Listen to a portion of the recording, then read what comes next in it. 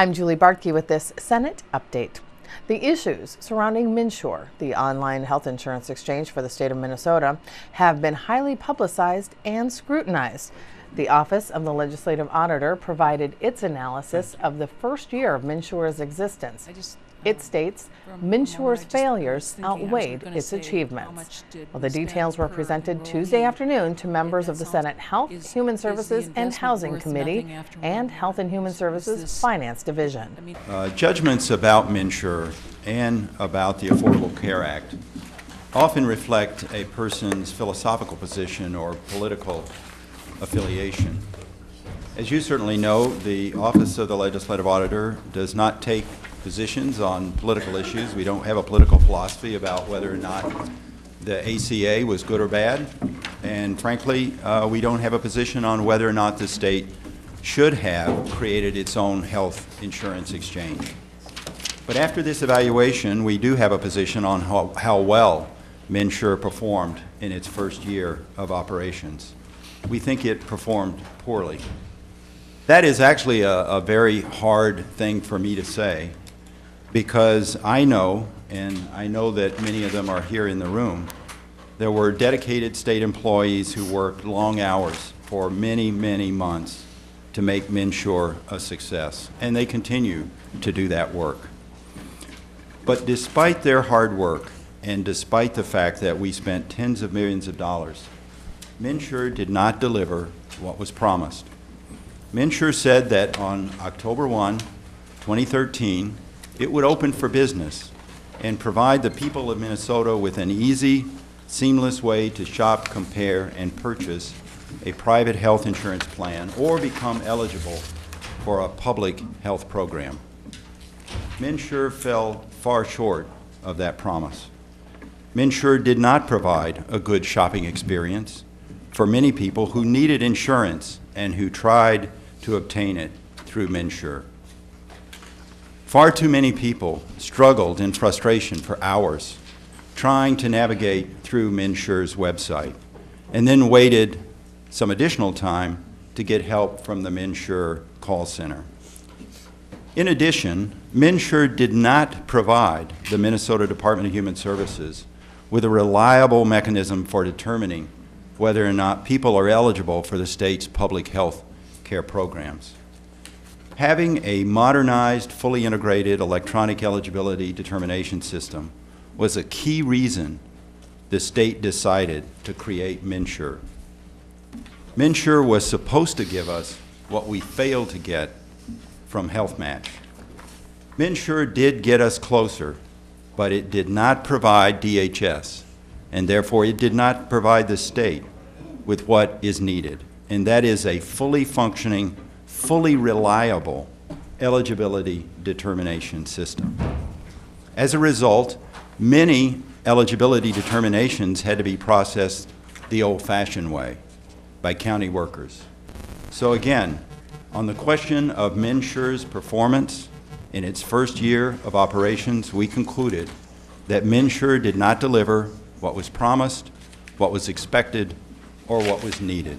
One of the things that we learned from the survey that we did, our survey of commercial enrollees, is that of those enrollees, 28% were uninsured immediately prior to their enrollment in MNsure. And I think it's important. I don't think there's really been a benchmark number on that, and I think our survey provides an indication of what that impact may have been. I mentioned earlier that consumer problems during the enrollment process were widespread. And we certainly don't want to convey that everything about the process was bad, but let me start out on the negative side first. The enrollment process was long and it was complex for many people. In our survey, again, of people who successfully enrolled, if you look at the time that they spent online enrolling, as well as any time that they may have spent with the contact center at MNsure or dealing with a navigator, that amount of time on average was 4 hours. It's a long time.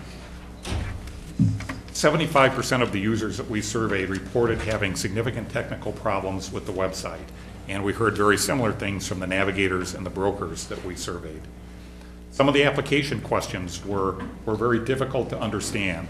In our report on page 85, we've got some examples of some of those difficult things, and I'm not going to go through them, but we went through the process. We actually looked at the very questions that people were responding to and saw many problems ourselves. And in addition, there were serious problems with notifications of consumers about their applications. For 6 months in 2014, MNsure applicants did not receive notifications of their eligibility for tax credits. And for 6 months during 2014, people with pending applications for public programs, and a pending application is one that for some reason is not complete. But for 6 months, people who had a pending application were not notified that it was pending. And they may have been assuming during that time period that everything had gone through all right. On the positive side, there was more satisfaction than dissatisfaction with the products people purchased through MNsure. 67% said they would purchase the same product again. Now, keep in mind that many of those people bought Preferred One, so they didn't have that option because Preferred One wasn't around anymore. 43% of the people we surveyed said the insurance they bought lowered their health insurance costs. 26% said their health insurance costs increased. The other positive was that this did in fact provide a place to go online and to do some comparisons and to shop. Again, you could do that before, but you couldn't do that for both public and commercial programs at the same spot, and you couldn't build tax credits into the equation when you were doing that. I just wanted to make sure that in the report that it's balanced, that we just, you're reporting a negative, that Preferred One went out, so that might impact satisfaction in a negative way, or that the brokers have dropped off and that might be a negative. But there are other things that we do know that have happened in the second year that are positives that would also have an impact on how we might perceive this system and its value to us. So it's just, I'm just mentioning that I think I want to make sure that this is a balanced report, which we have come to expect from your office.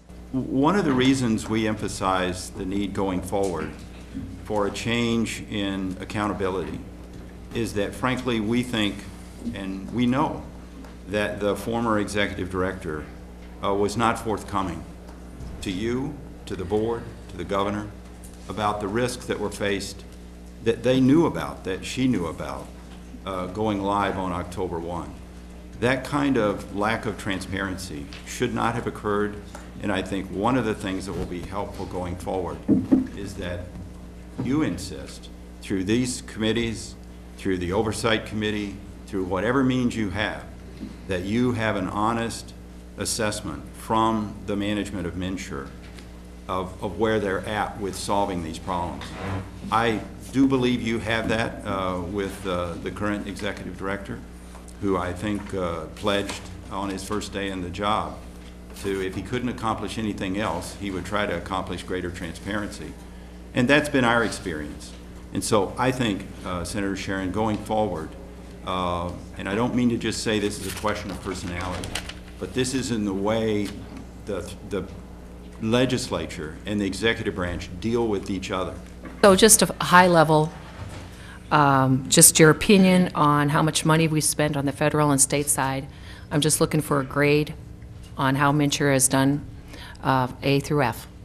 If you can give me your opinion, I sure would appreciate it. In year one, Mr. Nobles. I think I would prefer to leave it, as we said in the report.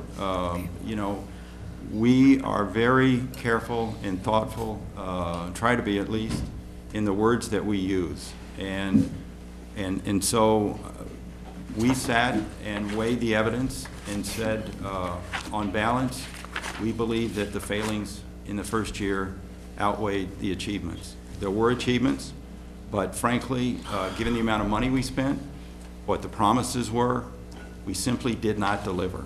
The failures in this report are well documented. I think this report does not document the achievements as well as we should expect. Regardless of the failures, hundreds of thousands of Minnesotans have health care coverage that they didn't have last year. The state's uninsurance rate is the lowest ever recorded. MNsure has delivered over $30 million in federal financial assistance to its citizens and has facilitated millions of more in savings due to the lowest premium rates in the country. MNsure has helped bring transparency across the state to the price of health care insurance, something that we've not seen before. And MNsure has brought life-saving health insurance to people like Richard, a fifth-generation farmer in rural western Minnesota. He's able to move from using an insurance basically for medical emergencies to actually accessing care on a regular basis because he could afford it and had a comprehensive policy. And in fact, after enrolling in MNsure this fall, he had a lump on his ear checked out, and indeed it was a cancerous growth, and he had it removed before it became a major medical emergency. I would ask you to put a number on that before declaring failures outweigh successes. I'd ask you to ask the people who've had health care insurance for the first time in their lives if MNsure has been a failure. To accept the premise that failures outweigh achievements without weighing achievements is not what you should do. Audits like the one presented today offer a valuable opportunity to look back and evaluate the start of a new state agency. I joined MNsure in December of 2013, and I can attest that the issues raised in the report were ones that I saw when I joined MNsure. There were some challenges, and the audit, I think, does a very nice job of laying out where many of those are. I would say, like any startup, 18 months is a bit of an eternity, and I'm happy that we've come as far as we have since over that time period. Simply put, we're on a better grounding today, and it's dramatically better and different than it was over the period covered by the audit. As a reminder, Minnesota's uninsurance rate is now at its lowest point in history, and after we finish crunching the numbers from the open enrollment period that just ended on Sunday, I'm pretty sure that that number will continue to decline, and that's good news for all Minnesotans. When I took this job, I promised Minnesotans three things. One was that we would be an accountable organization. Two, we would have unparalleled transparency. And three, that we would focus squarely on the consumer. I'm proud that we've accomplished quite a bit of that in this first year, and since I've joined the organization, and have delivered on some of that. I think importantly, 95% of Minnesotans have comprehensive, affordable health insurance coverage. This goes to the core of our mission of increasing access to insurance coverage and providing market transparency. All these pieces working together have made health insurance more widely available than ever before. Secondly, MNsure has made some dramatic improvements to the consumer experience in the first 17 months of our operation. In pretty stark contrast to year one, consumers are enrolling through the website with relative ease. Our call center volume during open enrollment was high, and call wait times on average were less than 5 minutes. That compares to about 60 minutes last year. There's a really robust statewide network of navigators, brokers, and other assisters in place to help consumers enroll, and in a much more coordinated way than was the case a year ago. As Chair Buettner mentioned, consumers are saving money. Minnesotans who've enrolled in qualified health plans saved over $30 million as a result of tax credits and health insurance plans sold through MNsure. We have put in place a very strong multi-agency project management team and decision-making process in order to set priorities in a way that simply was lacking a year ago. This has been a really, really important move forward for the organization. And we have a deep commitment to transparency and accountability. We're listening, and our partners and stakeholders are informed and engaged with us as we continue to grow and improve. Third, we're conducting analysis of the second open enrollment period data and its impact on our budget. As you know, we concluded our second open enrollment period on Sunday, February 15th. We're finalizing enrollment numbers, and I honestly don't know yet where we will be relative to the target that we set, but I can say that we made enormous strides over the weekend in terms of the volume of enrollment that was occurring. I think it's important to point out that enrollment numbers are just one piece of the budget question. There are actually three key factors to look at relative to budget projections. The first is QHP enrollment and what those numbers look like. The second is the average premiums paid. We had to make some estimates around what we thought the premium levels will be. We'll actually be getting data and be able to look at what premium levels people came in at. That's another factor we'll look at. And then member months, and that would be essentially the length of time that people are enrolled. People can enroll in a policy and only stay on that policy for 1 month, or they can enroll in that policy and stay on for the entire year. And all of that factors into the budgetary equation. As I said, we have to finish crunching the numbers before we know where we're at. We expect this to be in the next few weeks overall. We'll be submitting MNsure's preliminary 2016 budget to the legislature by March 15th, which is required under state law. Like every organization, we monitor our budget closely and on an ongoing basis. For instance, it's important to the bigger picture how long people stay enrolled, how many people enroll through special enrollment periods, and how many need to make changes based on life events. These are all going to contribute to the complexities. In any case, any necessary adjustments we will make to live within our means, and the board will likely make some decisions about that at its March meeting. While I'm pleased that we've made good progress, I also am eyes wide open that there's still a lot of work ahead of us. As some of the discussion was noting earlier, there are a lot of back-end challenges that we've had. We focused very planfully and I think correctly this year on improving the front-end process for consumers coming through the door. That was broken last year, and it's a much, much better process this year. But the back end is challenging for a lot of our partners, our health plans, our county partners, our broker, agent, navigator partners. These are all folks who, in the grand scheme, want to do well by Minnesotans, and we need to make that process a better one for them so that they can assure that. So our focus, as you know, we've recently been granted $34 million in supplemental federal exchange grant funding to accelerate our IT build. Our focus for 2015 is heavily on improving those back-end functions to the system upon which we and our partners rely. We, obviously are going to continue to improve the consumer experience alongside that, but rest assured we understand the challenges. I appreciate Auditor Nobles' frequent mention of the hard work of the MNsure team in the report. Our entire team, including our partners at Minute Services and the Department of Human Services, is an extraordinarily dedicated group and dedicated to the mission and success of MNsure. And they're among the hardest working and most dedicated group I've ever had the pleasure of working with.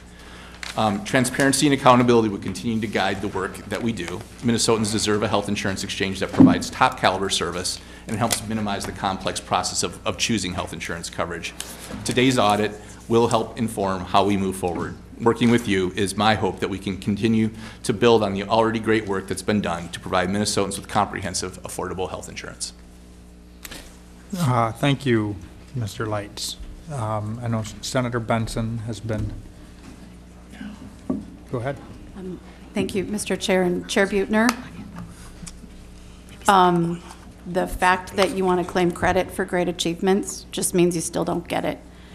The counties, DHS, and the plans pulled MNsure's bacon out of the fire last year and this year. If they had said, nope, sorry, we're not doing anything until the IT works the way it's supposed to, this would have collapsed before November 1st, 2013. So that you would take the comment that basically said the benefits didn't outweigh the costs for the first year means you don't get it. They did all the work. MNsure made their life harder, and it was all foreseeable. It was all foreseeable prior to October 31st, and I know you only came in June, but that at no point in 2013 did anybody say, whoa, whoa, whoa, whoa, whoa, we can't do everything. Let's back off and focus on what's essential. Or let's pivot to the federal exchange because we are going to crash. Your testing, there was testing not even done till October 2nd when open enrollment was occurring October 1st. CEO Leitz, you talk about transparency, how it's improved. I asked for a detailed budget calculation of the transfer from DHS to MNsure. I asked for it months ago. We get high-level spreadsheets that look like guesses. There's no more transparency than there was before. And it's disappointing because it is very hard to understand what real problems there are.